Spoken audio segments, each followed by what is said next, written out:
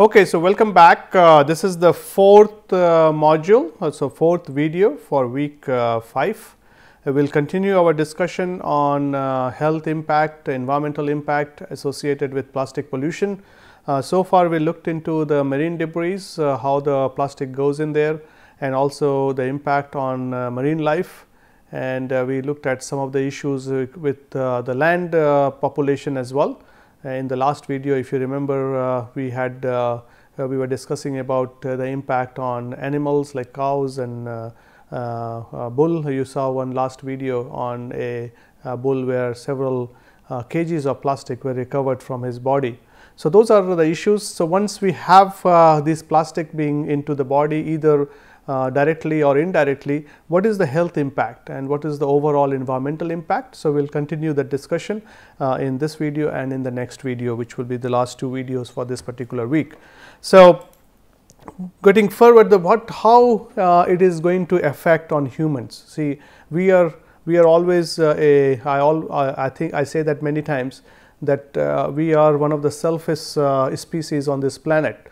Every time when we think about any environmental impact, first of all we think about what will happen to us, and that is why even the terminology used is human health and environment. That is what you will see in most of the textbooks in terms of any chemicals. So let us look at what will be the potential effect on humans, because since we are on the top of food chain, many of these things will come to us directly, mostly indirectly, through fish, through milk, and through other species as well. And so effect on humans, there are a lot of additives used in manufacturing of plastics, and plasticizer, for example, which provided flexibility to PVC. The three most commonly cited plastic additives are bisphenol A, which is BPA. Many times you see that plastic containers labeled as BPA free. So they don't have BPA. BPA, we'll talk about that. I'll also show you a small video on like a health impact related to BPA that has been reported. Then phthalates, here P is silent, phthalates and flame retardants. So these are the three major category. Bisphenol A is used, phthalates are used, and flame retardants are used. And all of these three categories has been documented to have adverse human health impact, which is already there in the literature. So what are their impact?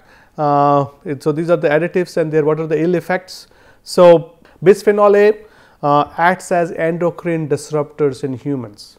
So it impacts our endocrine system. So it acts as endocrine disruptors. Can cause thyroid cancer, osteoporosis, hypo and hypertension. So it causes both hypo as well as the hypertension. So that's what the bisphenol A, we are really worried about BPA, and that's why many plastic these days are trying to be away from BPA, so they don't use BPA anymore. Bisphenol A, the BPA is a short form for bisphenol A. Phthalates or plasticizers, they impact the reproductive system, malformation, development disorders, causes pulmonary system effects including asthma, allergies. So that's what phthalates are known for. Flame retardants, it impacts on immune system. It can be fatal and on child development. It can cause cancer or neurologic dysfunction as well. So these three are the broad categories of additives used in plastics, and these are their ill effects. So we are always worried about things leaching from plastic and getting into our food, especially if you are using as a food container, or when the plastic goes into the surface water or the ocean, things leaching from plastic, so BPA leaching from plastic getting into the water. Or say if you are using even these days we use a lot of water bottles which for drinking water throughout the day, and if we have water there for 5-6 hours touching the plastic surface, if BPA is leaching or these chemicals are leaching from the plastic to my water, and then it's a problem. It can lead to over several years of consumption of water with little bit of these chemicals can create an adverse health impact. And it's even for small babies, we are using plastic bottles these days. So that's what for feeding bottles, and there you see a more like a you will many of those bottles claim to be BPA free.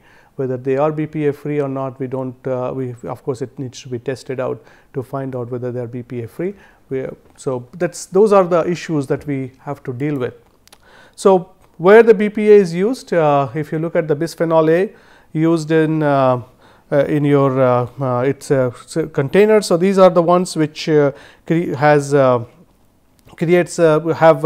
BPA presence in different types of containers.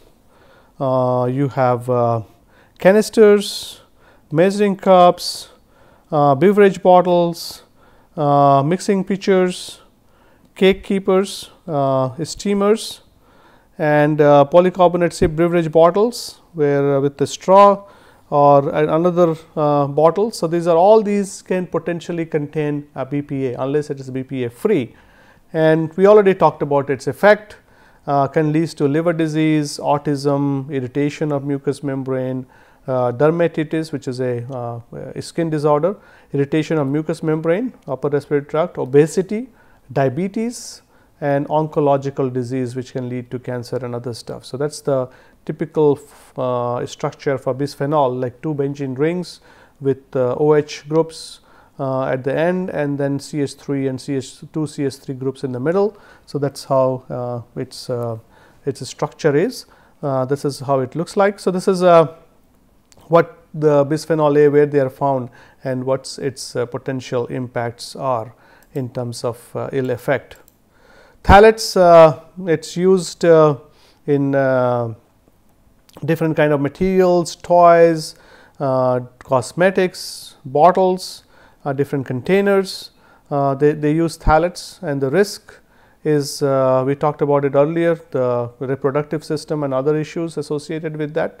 As the level of phthalates goes up, the risk of miscarriage is more. So you don't want too much exposure of phthalates. Flame retardants is essentially used to retard the flame, as the name suggests. So any equipment or anything which gets heated up, which can we are worried about things catching fire, we have flame retardants there. So we'll have electronics, carpet padding, foam baby items, chairs, kitchen appliances. So anything where we want that if there is any fire, it gets it should get retarded. It should not propagate. We use flame retardants. So flame retardants, the way it has a ill effect is it crosses the placenta, and so even from it can go from mother to the baby. Babies are born with flame retardants in their bodies. So and flame retardants also accumulate in breast milk, exposing nursing infants. Small babies can get it through the breastfeed as well. They may get it through the placenta, but also through the breastfeed. More time on the floor when they are going around on the floors in the carpet padding. We use a lot of many especially in the developed countries, the concept of using carpets are there. Many people are moving from carpets to kind of wooden floor now, but still carpets are used. If you go to Delhi airport, the entire airport has been carpeted, especially T3.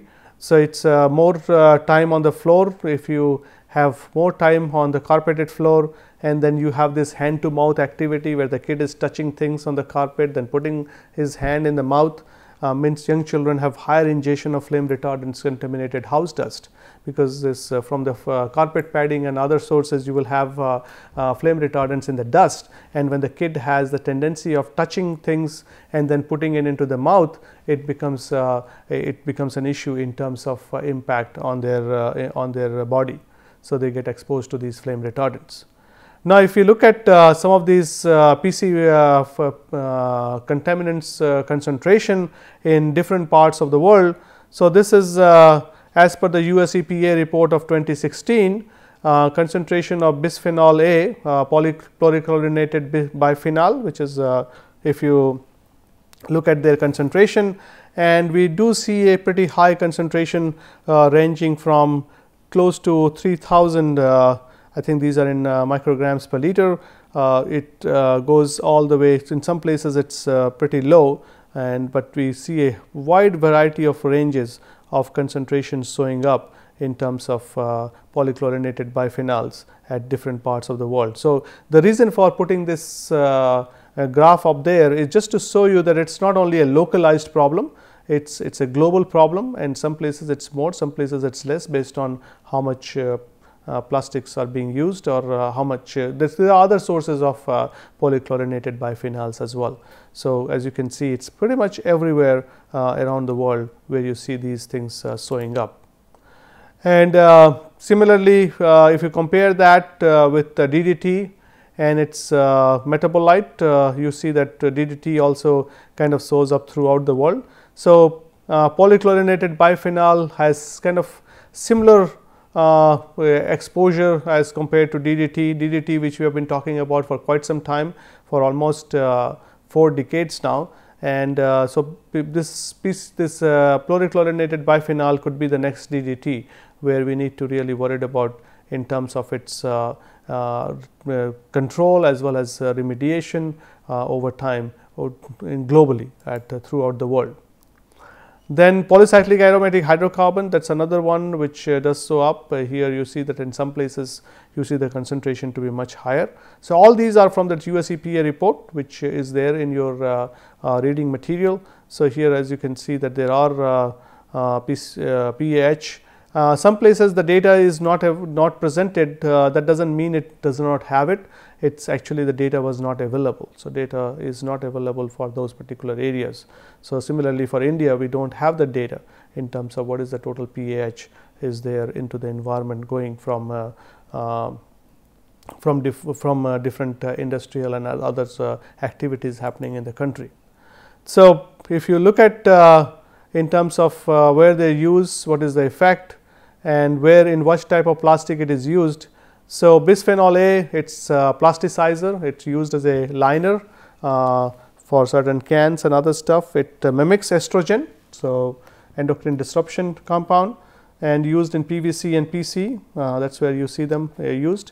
Phthalates are plasticizer, also artificial fragrance. It interferes with testosterone, sperm mobility. So, that is why the reproduction issues, it is used in polystyrene and PVC. Persistent organic pollutants, which is also known as POPs, POPs is used in pesticides, flame retardants, etc., and it has a possible neurological and reproductive damage, and it is used in all plastics. So, POPs are there in all plastic. Dioxins, which is produced in manufacture of PVC during waste incineration, carcinogen, interferes with testosterone, it is used in all plastics. Then nonyl phenol, which antistatic, anti-fog surfactants used in detergents. It mimics estrogen, also used in PVC pipes. PVC, polycyclic aromatic hydrocarbon, whenever you burn fossil fuel, it is formed. It is development and neurological reproductive toxicity. It has been found again in all plastic. PCBs, which is polychlorinated biphenyls, which is electronics manufacturers, interferes with thyroid hormone. Again, it is in all plastic. Styrene monomer, which is a breakdown product, carcinogen, forms DNA, affects DNA, used in polyestyrene. So, these are different type of toxic compounds, and where in different types of plastics it is used, and its impact in terms of on health. So, if you look at impact of plastic waste on human body, it can create headache based on different chemicals that we just looked into, which is there in different types of plastic. It can create headaches, dizziness, unconsciousness. Thyroid, it can impact thyroid, swelling. So, thyroid, lungs problem, diarrhea, vomiting, birth effect, infertility, hormone changes, skin disease, liver dysfunction, breathing difficulties, irritation in eyes, and vision failure. So, as you can see, it has a variety of impact for different body system, but thing is that it's again it will happen when we have mismanagement of plastic waste. It's not that if I am using a plastic bottle, say if I have this plastic bottle sitting in front of me from morning to evening, I am not getting exposed to any of these chemicals as of now. But once, say, if the water inside this bottle, if this bisphenol A or phthalates or different compounds which is present in this plastic bottle, if it's present, because some of these bottles are supposed to be like BPA free and all that, but if it's present and if it leaches into this water, and when I consume this water, I am getting exposed to it. And if I am consumed to this water, this kind of water every day for a longer period of say few years, few decades down the line, then only you get these kind of sickness. It's not that you consume water today and tomorrow you will have this sickness. So it's and this is one source. There are other sources of these similar contaminants showing up into the environment which you can be exposed to as well.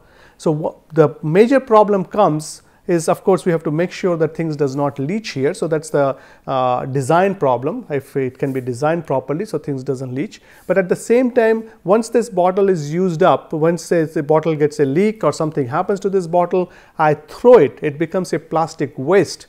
At that time, we need to make sure that this plastic waste is handled properly so that these chemicals which could be present as a plasticizers and other things in here does not get into the environment. So does not get into the, if it gets into the surface water, things may leach. If it gets into the ocean, things may leach out. So we need to prevent that leaching by having a proper plastic waste management framework for every city, town, and state, of course, in the country. So if we can do that, and that becomes part of, again, municipal solid waste. So this municipal solid waste management rules and plastic waste management rules has to be looked into in tandem, where we can try to manage this plastic waste properly. If we can do the management properly, if we can recycle things properly, then we can minimize the risk from these different chemicals present in these different types of plastics which is out there, which is used for different applications in our day-to-day life. So that's looking at different plastic waste into the ocean. So we will look at this particular video, which is this one was done by I think USGS, if I am correct, and it also involves some of the researchers from different universities in US, where they majorly focus on bisphenol A in terms of its adverse impact and how much bisphenol A is making into the water body, which is one of the major source is coming from the plastic pollution. So let's look at this video and then we'll discuss the issues around it, and it's mostly focused on from an angle of human health, and which you will see. It's like something out of science fiction. Unsettling transformations are sweeping across the planet. And clue by clue, investigators are assembling a new picture of Earth. They suspect we've entered a time of faster global change than any human being has ever witnessed. But we can rise to the challenge. Alter the course. It's up to all of us to confront these strange days on planet Earth.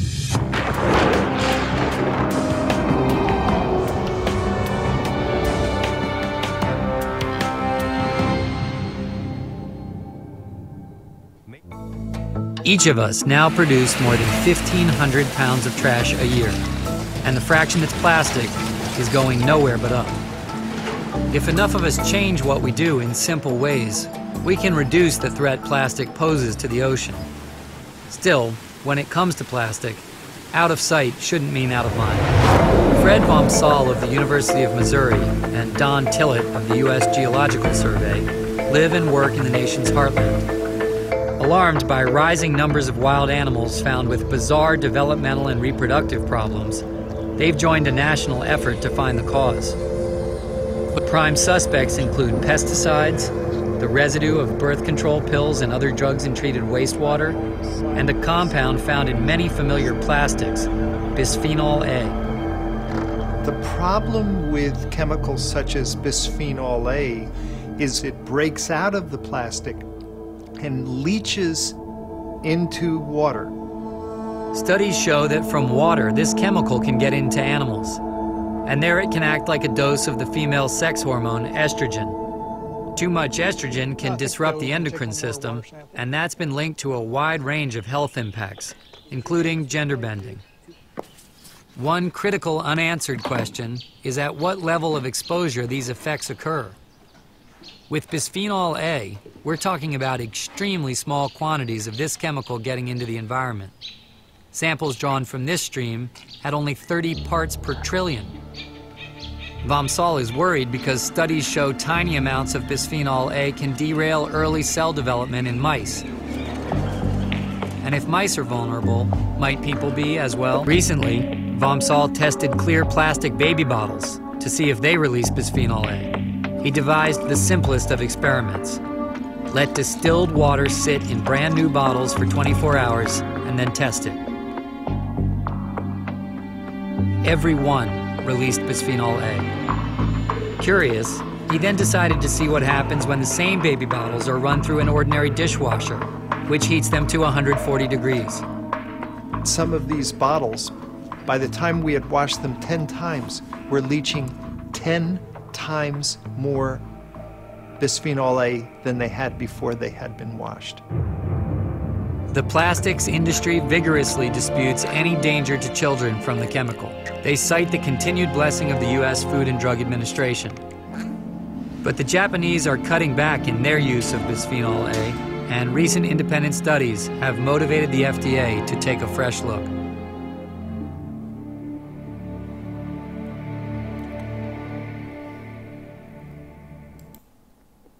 So as you saw, this was done by National Geographic and with this particular website, thinkbeyondplastic.org. So as you listen to those researchers, they collected the water sample from certain streams, and they were looking at the BPA concentration in that water. And later on in the video, they were looking at the plastic bottles which were used to feed babies. And so they found all of them actually having a leaching of BPA.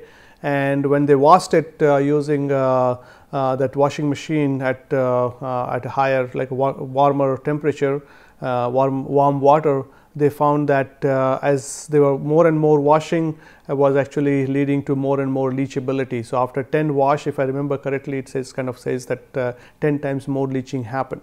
So this BPA leaching from these plastic bottles is of concern because it is showing a negative impact on mice. So it is extrapolated that it will have a negative impact on human bodies as well.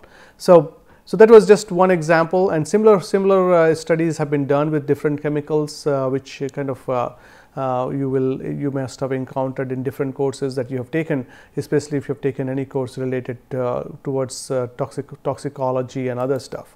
So these do is a problem in terms of human health problem. And also it's a problem for other aquatic species that things do leach, which we are talking about. So there is an issue of plastic design of plastic products, where to make sure that things does not really leach, the harmful chemicals should not leach from plastic to the body, to the food, or to the drinks, so that it becomes a problem, especially from the food point of view. And there have been some report also that when you use a plastic container for microwave, there also you see the leaching got enhanced because again for the warmer temperature. So we need to kind of do some work in that area to make sure that those plastic containers are safe, and if we use them, if we can phase out them gradually, that may be a welcome step. But at the same time, we need to make sure that whatever is the replacement we are going to use is better from a human health point of view, better from an environmental point of view. So kind of having some sort of LCA study, life cycle analysis study of the alternatives will help to assess which one is better, which one is a better option. So when we talk about contaminants getting from plastic into different media, and then from the different media, the plastic these contaminants will go into the organisms as well. So here, when we talk about things going into the different organisms, most marine organisms obtain contaminants from plastic by ingesting plastic debris, which is mostly microplastic. So this microplastics they ingest that microplastics. They think that they are plankton species, and that is what creates the confusion. Adsorbed contaminant can leach into digestive fluids, things can and can be transferred to another tissues. So, as planting species from the foundation for the every food web, any threat to them can have serious effect. So, if they are it's getting impacted, the planting species are getting impacted. So, that will have a kind of food chain impact where things will go into the higher level of the food chain.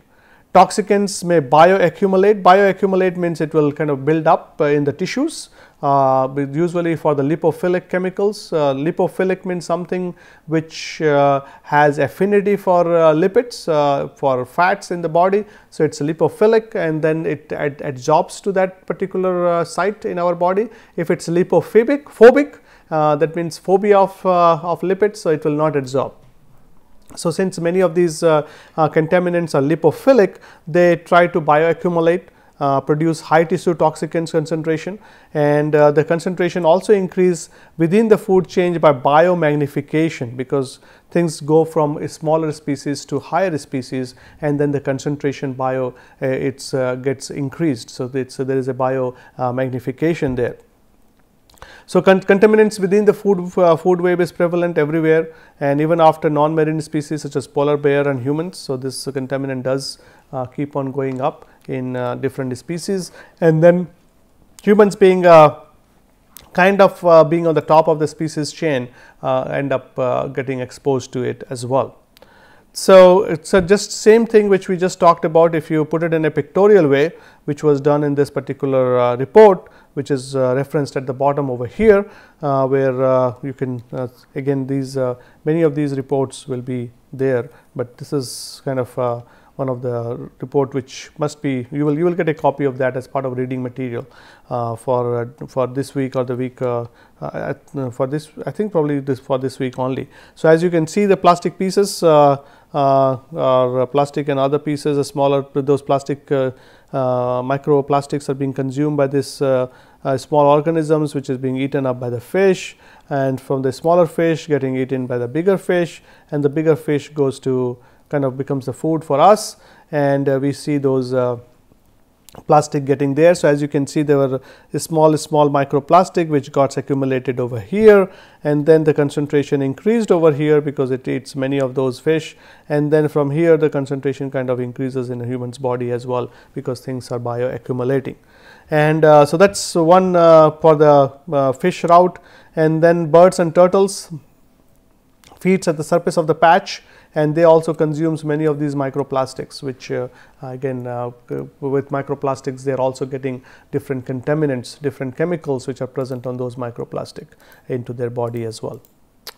So, in terms of in California and Indonesia, they found that some study was done where they found 1/4 of the fish sample from fish markets in California and Indonesia contain plastic pieces and fibers in their guts. So, the plastic pieces and fibers are already showing up in this fish, which is around 25% of the fish had that. So, then of course, that will lead to human exposure. There was also some study done. The study finds that 93% of bottled water has microplastics. So, 93% of the bottled water had microplastics, which you see that it is showing up in 93% of the microplastic in the water bottle. And Nestle Pure Life, which is there in many countries, has been tested. In India, Bisleri was tested as well. Bisleri was tested and found to be have microplastic, and then Germany and other countries like PepsiCo, Aquafina, Aqua, Minelba, Wahana, Dasani, which is again Coca-Cola brand, Evian, San Pellegrino, which is again Nestle kind of manufacturer. As you can see, many of these bottle was found to have plastic, with 325 average number of plastic particles for every liter of water sold. So, there were 259 bottles from 11 brands across 9 countries. So, plastic discovery included polypropylene, nylon and polystyrene tetraphthalate. So, this was the study done, and so we are seeing microplastics coming into these water bottles, because the water bottles are the water treatment plants are not designed to treat for these microplastics. So, they do end up in this water. So, although we may consume many times you consume these plastic bottle water thinking that they will be safe, they are better, but many times they are actually not. They are, it's just in a country like us is still in general, if you say that plastic bottle may be slightly better than the tap water, in some places may be the same or even the worse. But if you look at the developed countries, most of the water supply system there is much better than the plastic water bottle, what you get the water from a plastic water bottle. So, if you are in Europe or even most part of US, you do not really need plastic, you do not really need water bottle. The regular supply that you get is actually highly regulated, most of the times better quality than what you get in the plastic bottles. In developing countries like India, still since we don't, our water treatment system is still not that good in entire country. So, there are issues. So, many places people do prefer to go for these plastic bottles, but plastic bottles are not also plastic water bottles, but they are also not that great. They also have issues. And so, in houses we use AquaGuard and those different water filter, AquaGuard or Kent or different brands are out there. So, but that's again that gives a better water hopefully. But at the same time there is and most of these filtered system has lots of wastage. Minimum that we have is like 1:1, where if you have 2 liters of water, 1 liter is what you get, 1 liter is the waste. So, let us stop here with this discussion, and then we will continue the discussion of plastic impact on human health in our last video for this particular week. Again, any questions, put it on discussion forum. We will be more than happy to respond to your queries. Any suggestions, any newer information, please share it on the discussion forum, and it will be helpful for all the students. So, thank you. Enjoy it. I hope you are enjoying this course. Keep doing that, and I look forward to seeing you in the next video. Thanks.